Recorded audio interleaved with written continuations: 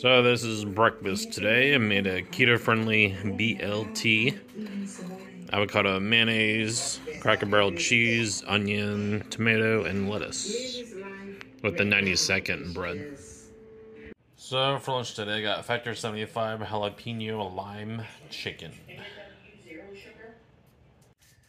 Hey, so this is for May 11th video. Posted a little late. Yesterday I was exhausted. I think I just stayed up too late on the 10th going to that improv show. Yesterday I still dealt with some cravings. I had a craving for fried fish fillets, so I got a couple frozen ones and fried it in avocado oil, and it was pretty good. I'll be honest, I had also egg rolls, 2 egg rolls, so straight off the diet a little bit yesterday, but yeah, I'm not going to say too much about today because this will be in a different video. So, yeah, besides what you saw in the video, I had fish and 2 egg rolls.